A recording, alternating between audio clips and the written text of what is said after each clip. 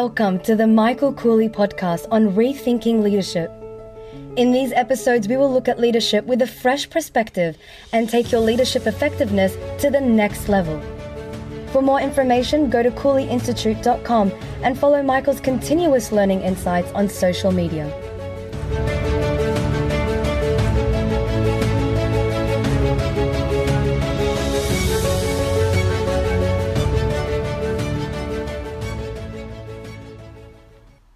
Leadership is not a title. You don't just discover that you're a leader. It doesn't work this way. You go through life and then you find yourself in a situation where you have to do something to improve your reality. It's not leadership is not that you discover suddenly you're a leader. None of the great leaders, they go home at night and they lie down and they say, wow, I'm really a great leader. Today I was an exceptional leader. It doesn't work like this. You live through life with people around you, whether it's family, your company, your team, your organization, your country. And then you face challenges. And then you see people collapsing around you, panicking, crying, in pain, in suffering, completely confused, disoriented. And then you feel the same. And then you ask yourself, okay, what do we do? What do we do? If you join them and do the same, then it's going to become worse. Because bad situations, if not treated, they will become even worse. So then you say, okay, I'm feeling scared, I'm confused, I don't know what to do, like everybody else, but we have to get out of this. So you start thinking, and you come up with options, and you start trying. And then you go to these people, and you try to mobilize them. You tell them, listen, I know it's hard, I know it's painful, I know it's challenging, I know it's scary, I know it's frightening, I know you don't see hope, I know you don't see light. But what do we do? Give me an option. Because doing nothing is not an option. It is just going to make things much worse. And running forward towards putting ourselves in a bigger danger is not a solution. You don't run towards danger. You find a solution. So it's not an option. It is not an option. And when you start mobilizing people so that together, all of you or them, they stand up to their reality, they accept it, and they fight it, and they do whatever it takes to change their reality, solve their problem, and create a better life, then in that context, in that moment, you're exercising leadership. So, and this might last 1 day, or 2 days, or 5 days, or maybe you can exercise leadership if you just ask the right question that will get people to think and reflect. If you ask a question, and that question gets people to think and reflect and question themselves, and then come up with a solution where they would act in a better way, you've just exercised leadership without even knowing. But in all that context, you're not thinking about yourself. This is not an ego game. You're not thinking about yourself. All right, wonderful, good for you. You're exercising leadership. Wow, you're a leader. This is ego. In that moment, you're scared, you're confused, you're overwhelmed. You're experiencing all these feelings like everybody else. However, on top of that, you're also taking responsibility. You're assuming responsibility. So you're living parallel. You're having parallel realities. The reality that you are in trouble like everybody else, but the other reality that you have to be the strongest person. And you have to be strong and inspire them and get them to do something. And when you go home, maybe you'll cry also. Maybe you'll collapse. Maybe you'll sleep. Maybe whatever it is. But definitely you will not come home and say, wow, I am a great leader, I exercise leadership. It doesn't work this way. This is very superficial thinking to say, I discovered I'm a leader. There's nothing like this. Life is far more complicated, it's far more complex, it's far more real. This is fantasy, melodrama, romanticism. I'm a hero, I'm a leader. Show me a hero who came home and said, wow, I was a hero. Doesn't work like this. Heroes come home with wounds, or maybe even they don't come home, they die. That's what happens. That's the reality of leadership. Leadership is not a title, it's not something to celebrate. It's a horrible thing that you have to do to help people around you get out of mess, or in some happy times maybe, when things are better, come up with invent things, come up with a better reality, create opportunities. If there's no disaster, then you have the luxury of saying, okay, how can we make life even better? Improve our profitability, improve our standards of living, make life even more pleasant and luxurious. Maybe if you have that time. But usually it's about getting people out of problems and disasters and getting people to face challenges. Leadership is a hard thing. You don't have time to celebrate. It's not an ego thing. It's like you're in intensive care. When you're in intensive care, you get a case where somebody is dying. What do? You say, wow, I'm a good doctor. You don't have time for this. You're just focusing on saving the patient. That's the context. That's the overall mood. Maybe, 3 years later when you see the patient, or the patient comes to you and say, remember, do you know who I am? And you say, who are you? I'm sorry, I don't remember. You say, you saved my life. Maybe on that day you go home little happy, saying, maybe I was little useful. Apart from that, life is tough. Leadership is a very hard thing to do. That's what leadership is. That's what it's hard. That's what very few people do it. Because it's about sacrifice, about pain. It's about accepting mess as your context of reality. That's how it's really hard stuff.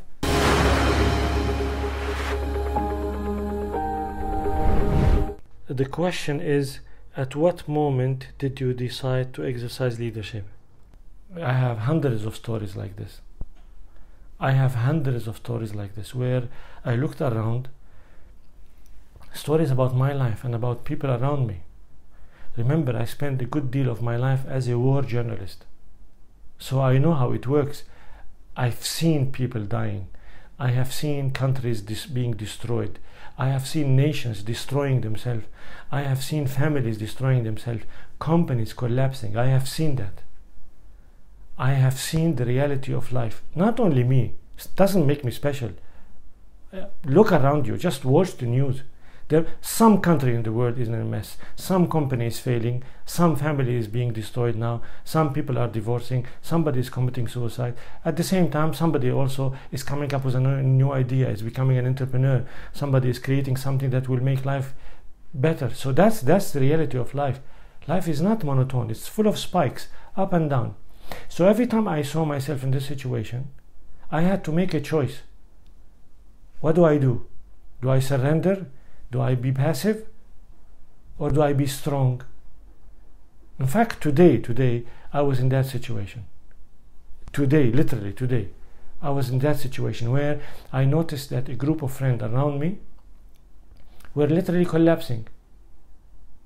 They were collapsing. Somebody said, I woke up in the morning, I was sobbing like a child because of the enormous amount of stress that this person was going through. Not even her mistake.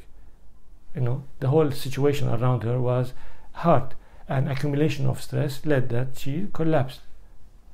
So what do you do in that situation? If you just sit and watch, they will collapse even more. Now, the funny thing is that you're feeling the same things. Maybe, when I woke up in the morning, maybe I wasn't even, maybe I didn't even wake up in that morning. Maybe I was awake since, 2 a.m. in the morning. But it doesn't matter. What matters is not just my reality, the reality overall around me. So I ask myself, what do I do in this situation? Do I say not my problem? I can do that. But what would that say about me? I found a fire and I just let it burn everybody. So I can't be passive. I have to do something, especially towards people I care about. So I had to interfere. And how did I intervene? By injecting encouragement, by reminding people of their strengths, by reminding people of their resilience. Because you see, it's not me who's going to do the job. It's not me who's going to face this challenge face on.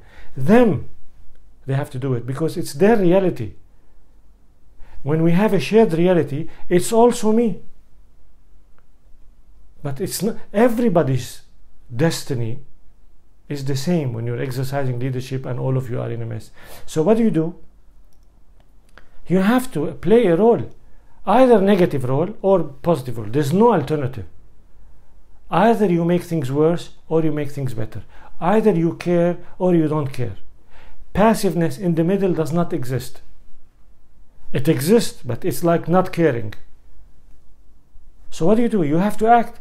And the only thing that I could do at that time is injecting encouragement, injecting hope, reminding people of their resilience, of their strengths, of their past, right?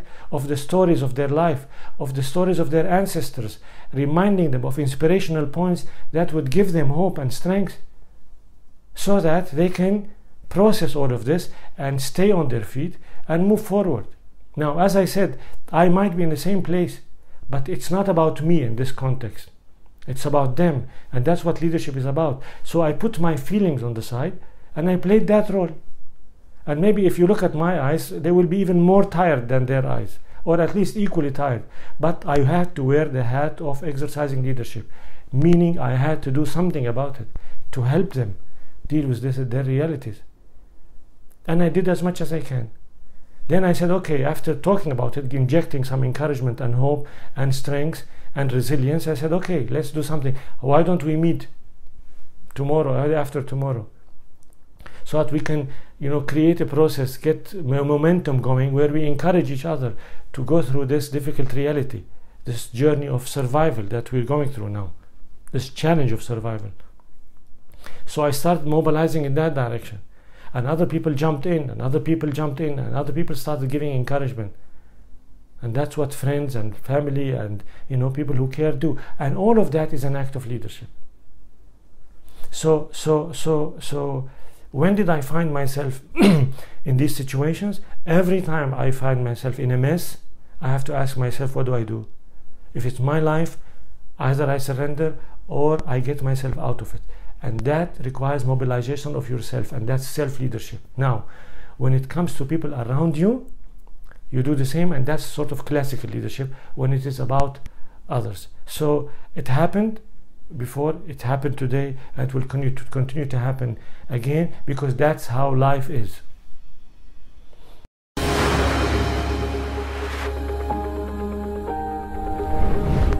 Are some people born to lead because they have the right DNA, and others don't lead because they don't have what it takes genetically? So you're also asking, or in other ways you're asking, are leaders born or made? 100% leadership is not a DNA issue. 100%. Because all of us have reserves for strength. All of us have reserves for resilience. We're made for struggle. We're made for challenges. We're made to fight the difficulties of life. That's how we are designed. Everybody. The fact that you're alive now, sitting in front of me, we're conducting this interview, you and I, it means that at this age and at my age, I have successfully managed to deal with all the challenges of my life. 100% success, 50% success, 80% success, it doesn't matter. The fact that we are here together, it doesn't mean that our life was not struggle-free, disaster-free, earthquake-free.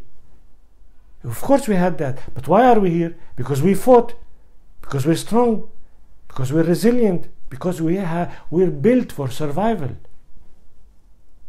So everybody has this within him or her by design. If you're alive, then you have it. If you didn't have it, nature will clean you up. When women have miscarriages, why do you think women by nature have miscarriages? It happens when nature decides that this baby, or the beginning of a baby, doesn't have enough strength to deal with the challenges of life, weather, sicknesses, diseases, social pressure, whatever life is about. So what happens is that a woman has a miscarriage, or the baby does not survive. And there are millions of such cases every year, every day. But the fact that we're alive, it means we have it by nature. And when you have that, then you can exercise self-leadership. Now, when you exercise self-leadership, what's happening? You're indirectly inspiring others. Because when you and people around you are in a mess, and people see how strong you are, and how you're managing, and how you're not collapsing, what is happening to them? You're providing them with an example. Yes, they look at you, they say it's possible. If he can do it, if she can do it, then I can do it. So indirectly you're mobilizing through inspiration. Now, you can take it further by saying, you know what, I'm not just going to save myself, improve my reality, create a better life, get out of this mess, solve my problems, change my mind, change my thinking, do whatever it takes to make life better, remove this unnecessary stupidity and pain, right? When you decide to do that, when you decide that's possible, and you decide that I care about people around me and they should do the same, then you start exercising leadership in their life. How do you do that? By mobilizing them. How do you do that? By telling them what you say to yourself, by sharing with them your self-talk within you that, guys, we have to do something.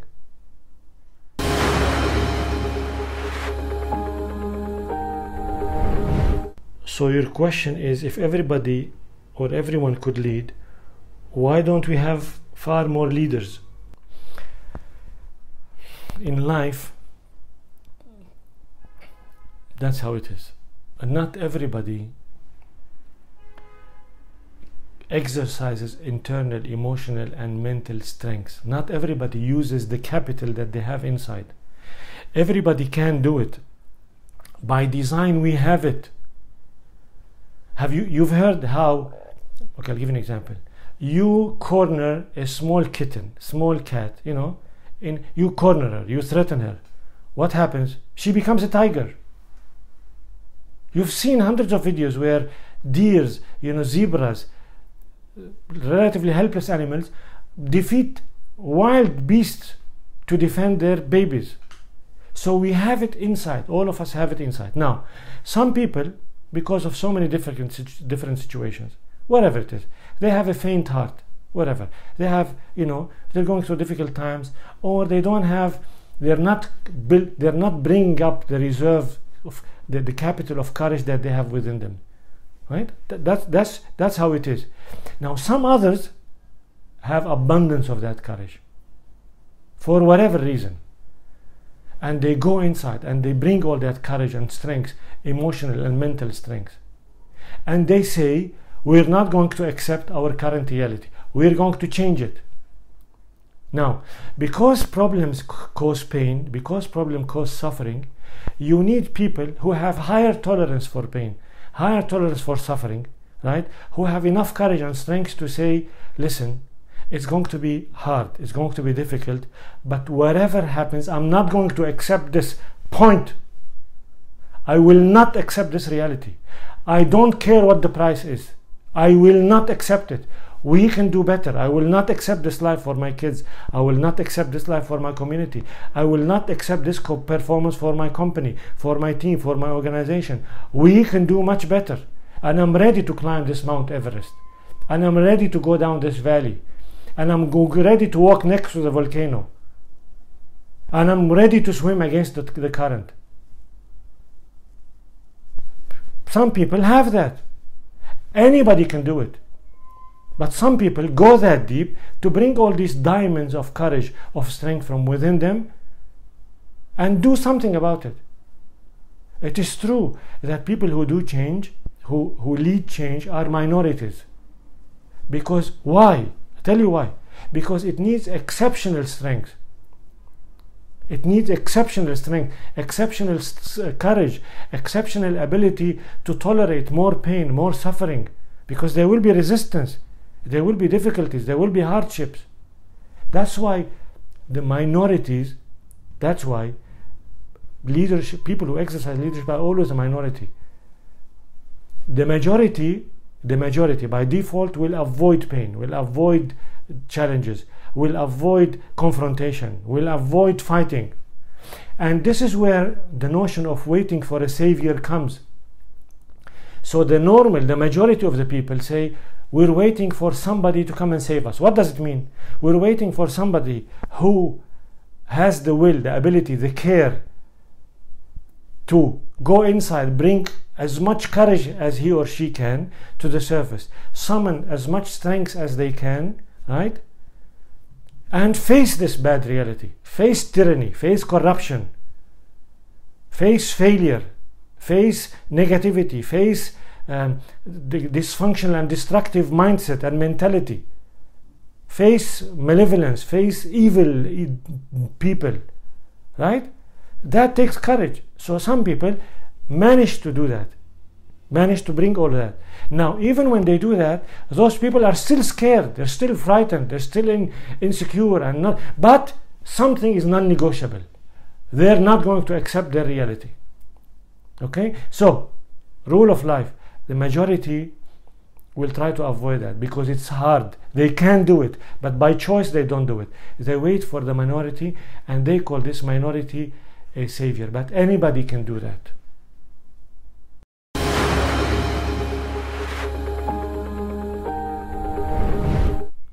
Is it possible that people make mistakes while they're exercising leadership? 100%. 100%. And that's what makes a difference between great leadership and average leadership, let's say. What makes great leadership great is that people, when they exercise great leadership, they listen to others. They're humble. They're not stubborn. They surround themselves with courageous people, with smart people. And they examine all options. They do their homework properly. They do it well. They don't have an ego problem. You can't have leadership with saying my way or the highway, or I don't care what you think, I'm right. It doesn't work like this. It's not about you. It's about the fate of all of us together. So great leadership asks this question: am I right? Are there better options? Counsels others or gets counseling from others. Help me.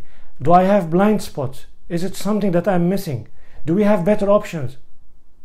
They do. That's what great leadership is. Now, and when they do all of that, then they make a decision. Okay, we're going in that direction, and they go. Now, the thing that they absolutely non-negotiable is surrender, give up, do nothing, or accept defeat. That's non-negotiable. Everything else in great leadership open for discussion, but they have to decide.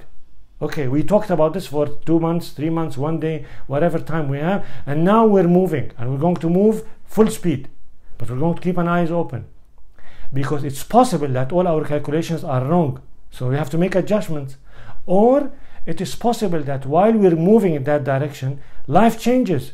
Things are always not, life is not static. The situation changed. Your previous calculations do not work anymore. So you have to be adaptive. You sit again and ask yourself, is my option still the best option? Is my strategy still the best option? If it is, you continue. If it's not, okay guys, let's change. Or you discover that you had all your calculations wrong. It happens. We're a human being. It happens. So when you discover it's wrong, you correct it. But that's why you have to be very careful, because when you're exercising leadership and you're mobilizing people, the price of mistake is high. Give me an example. If you're running a company of 10 people, you make a mistake, 10 people pay the price. Yes? In general. If you're running a company with 100 people, 100 people pay the price. 10,000 people, 10,000 people pay the price. If you're leading a country, the entire nation pays the price. Now, by mistake it happens. But what also should happen is correction. What also should happen is learning. What also is happen is fixing mistakes. What also should happen is saying, I was wrong. Right? And then changing course. And that's the life of leadership.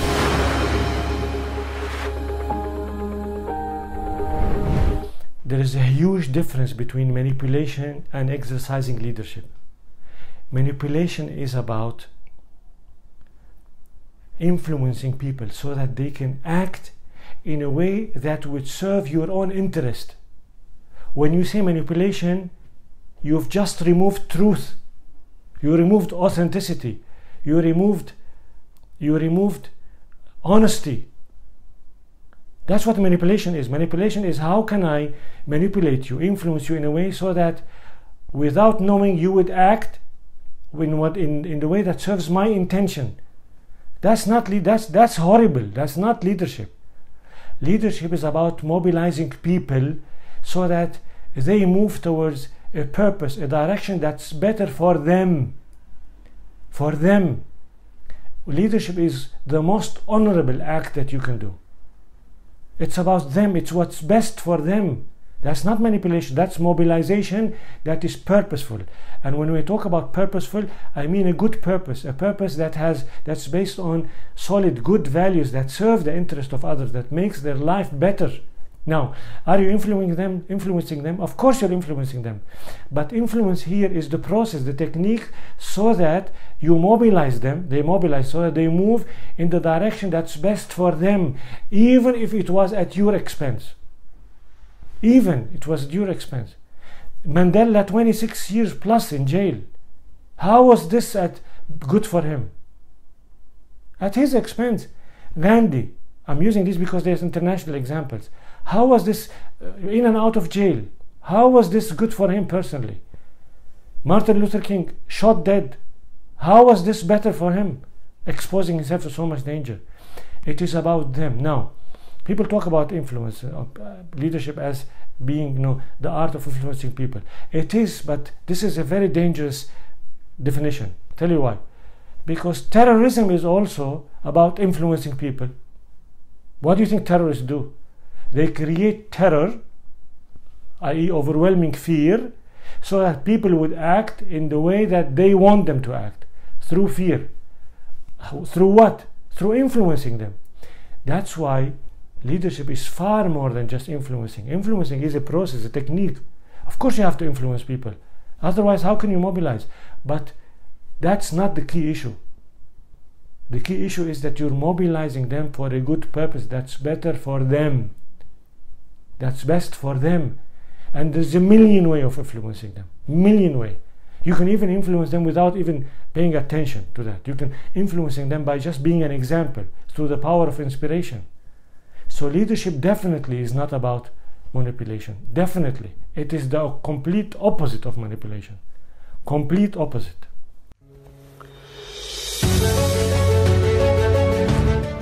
Thank you for listening to the Michael Kouly podcast.